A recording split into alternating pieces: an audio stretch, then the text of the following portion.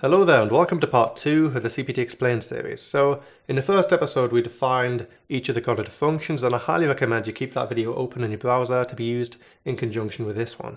Because in this episode here things are going to get a little bit more complicated. You see, CPT doesn't focus on functions as these kind of isolated processing units, but rather on the interplay between all of the cognitive functions in order to make up the entirety of any given cognitive type. And so first and foremost, in this video we're going to be exploring the lens-codec relationships. These are essentially functions that operate in pairs alongside each other. And this relationship is pretty much compulsory. You see, each of these functions rely on each other in order to actually formulate what you are experiencing. It's practically impossible to have one of these functions operating without the other. And for those of you more acquainted with classic MBTI terminology, think of a codec function as a judging function and a lens function as a perceiving function. And the notion of the lens and codec in their relationship, their reliance upon each other, actually goes all the way back to the words of Carl Jung on his exploration of the dichotomy of irrational versus rational. And I know what you're thinking when you hear the word irrational. If a function is irrational, it must be somehow inferior or even more chaotic. And yeah, okay, maybe there's an element of truth to that last part. But there's actually good reason for Carl Jung describing these functions as irrational. It's not because they are bad functions or necessarily even chaotic. It's just because they are doing naught but perceiving information. If a function's sole agenda is just to perceive raw data, then it is by nature irrational because it is not assigning rationale. And this is where the codec function comes in. You see, the codec function is not perceiving any information. It very much relies upon the lens function, that irrational function I talked about before, essentially feeding information to it. And with that information being scooped up, that raw data from either the external or internal world, it can begin to assign values upon it. And so whenever you are thinking about cognitive functions within CPT, always keep in mind that all-important interplay between the lens and the codec, because they're completely redundant without the other. And just a quick example here, when I'm looking at this camera lens, I'm not actually assessing the details. I'm not even looking past the camera lens into the room.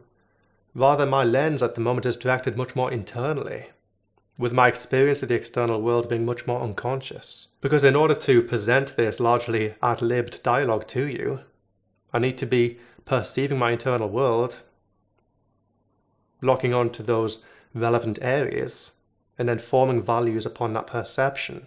Those values equate to vocabulary and the meaning contained in that vocabulary, and then I'm transmitting that to you through the skill set of dialogue. But before we dive into the main part of this video, that is exploring each of the respective lens-codec pairings, there's one additional piece of information I need to impart. And this is how one codec-lens pairing, let's say extroverted intuition and extroverted thinking, can actually be completely different from another pair of the exact same functions. And for a suitable analogy to explain this, let's dive into the cockpit of a plane. You have the pilot and you have the co-pilot.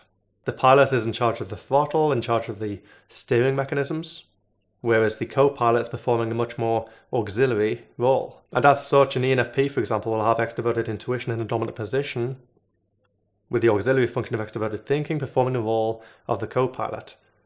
Whereas an ESTJ, exactly the same functions in this particular codec-lens duo, but extroverted thinking here is in the lead, with extroverted intuition being the auxiliary to the dominant function.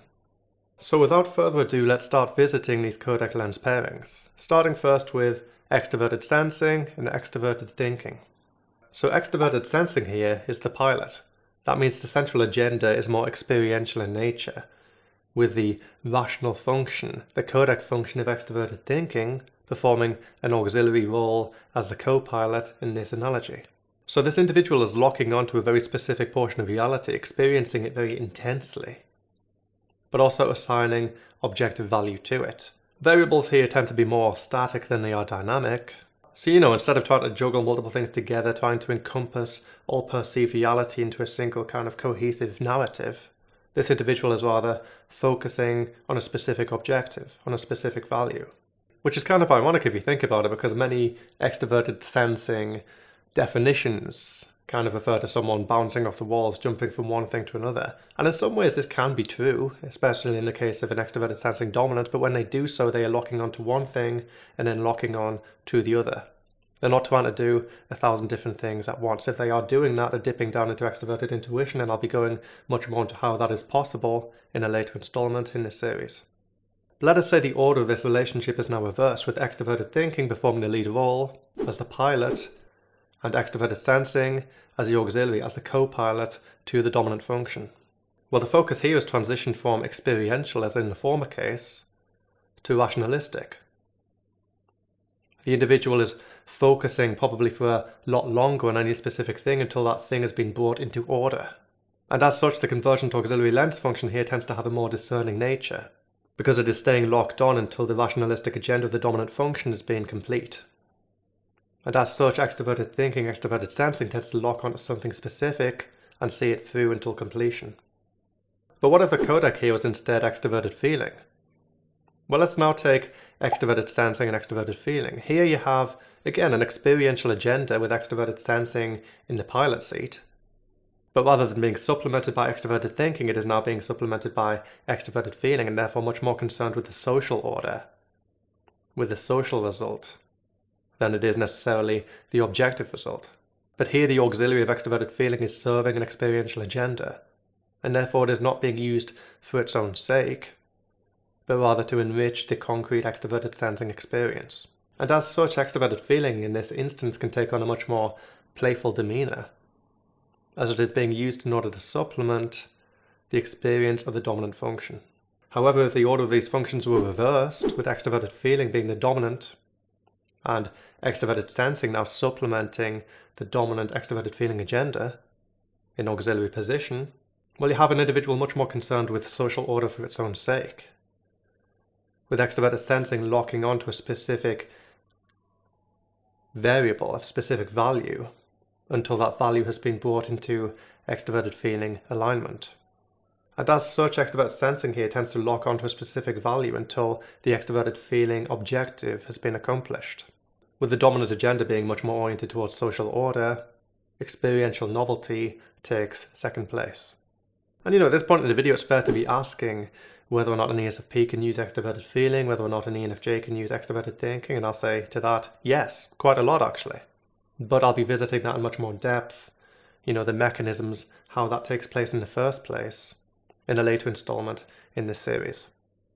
So now let us explore extroverted intuition in relation to each of these respective codecs, starting first with extroverted intuition and extroverted thinking. Well, the extroverted intuitive dominant here will have a primarily experiential agenda, and therefore their agenda is not so much towards logic, the completion of goals, the resolution of all perceived values, and indeed agglomeration of those values, but rather the perpetual experience of novelty, finding new connections opening up constantly. Extroverted thinking here is performing a much more auxiliary role that is being used in order to rationalize the values perceived at the behest of an experiential agenda. The individual using extroverted intuition alongside extroverted thinking is perceiving the vast external world and seeing how all of these different values relate to each other. And variables perceived here are much more dynamic than they are static. And with extroverted thinking here performing a much more supplementary role, of course this individual will be realizing their goals in reality, but oftentimes it is the ongoing concept, the process itself, which takes precedence. However, should extroverted thinking now take the lead, take that pilot seat I referred to earlier, it will now be extroverted intuition backing it up. Well, with extroverted thinking in a dominant position, this individual is no longer trying to constantly shift their macroscopic gaze. Their gaze is remaining much more fixed, and it will remain fixed until all of these macroscopic perceived components have been brought into order. And as such, the agenda here is less experiential and more concerned with the unification of all perceived values. And since this is extroverted thinking we're talking about, in a convergent position, it usually relies upon some degree of manipulation of those values, some degree of interaction with them. However, if you place these pairs into the oppositional position, the oppositional function accompanied with the divergent auxiliary, the dynamic does actually change quite a bit, and we will be exploring that in the next video. With extroverted thinking here in the dominant position, the individual tends to be much more concerned with the acquisition of resources, the maintenance of order, than they are with the pursuit of extroverted intuitive novelty. So now let us pair extroverted intuition with extroverted feeling. Well, if the dominant function here, the pilot, is extroverted intuition, then your auxiliary is extroverted feeling, and therefore the experiential agenda of extroverted intuition is being supplemented by an extroverted feeling auxiliary function. Here, extroverted feeling is being employed in order to enrich the individual's experience. Extroverted feeling order is not being brought and maintained or even enforced here for its own sake, but rather for the sake of the dominant function's agenda, and this agenda is more experiential. And as with the extroverted sensing, extroverted feeling codec-lens relationship, extroverted intuition and extroverted feeling, with extroverted intuition performing the dominant role, tends to have a much more playful approach to extroverted feeling application. However, should this order now be reversed with extroverted feeling in the pilot seat, well, the auxiliary function of extroverted intuition will tend to lock onto a specific portion of the macroscopic landscape until extroverted feeling order has been brought unto it. And with the dominant function now being the codec function, this individual is much more concerned with social order for its own sake, rather than for the sake of enriched extroverted intuitive experience. And what do all of these aforementioned codec-lens duos have in common? Well, all of these functions so far have been oriented externally. Therefore, their agenda, what they are perceiving and trying to rationalize upon, is completely external. And while in a later installment in this series I will be very much exploring how, for example, extroverted thinking can dip down into introverted thinking and how that relationship is actually essential in order to rationalize upon the external in the first place, I am for now, for the sake of simplicity, keeping these codec-lens pairings neatly in their boxes. And now that we've explored the extroverted lens codec boxes, let us now turn our attention to the introverted lens codec boxes. Starting with introverted sensing.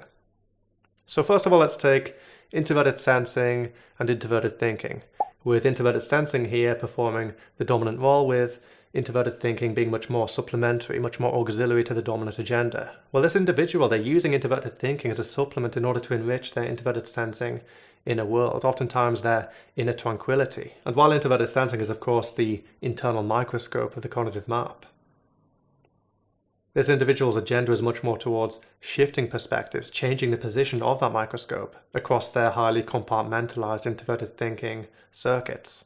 And they do this in order to enrich their internal experience.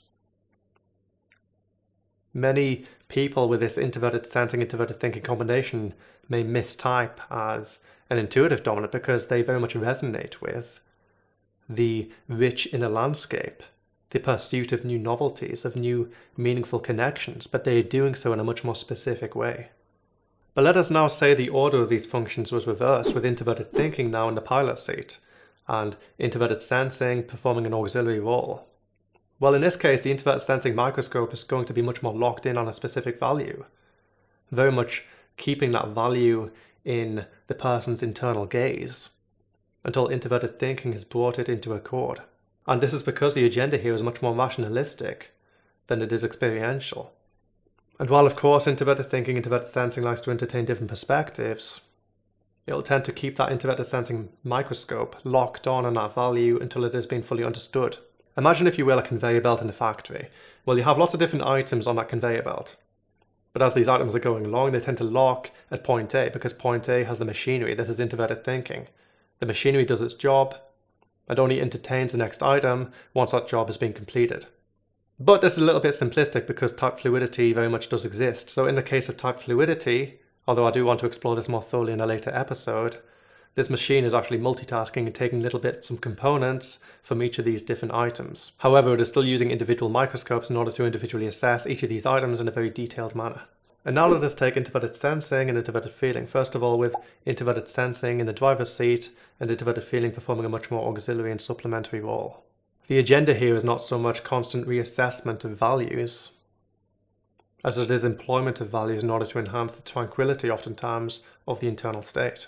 But now let us reverse the order of this codec-lens relationship, with introverted feeling now being in the pilot seat, and introverted sensing performing an auxiliary supplementary role to the dominant agenda. Well, this individual is going to be employing the microscope of introverted sensing, but very much keeping it locked on target until it has been brought into accord, until it has been fully subjectively rationalized upon. And this is because as a codec dominant, the agenda here is towards the rationalization of perceived components, more than it is a continued novelty or tranquility of an internally perceived experience.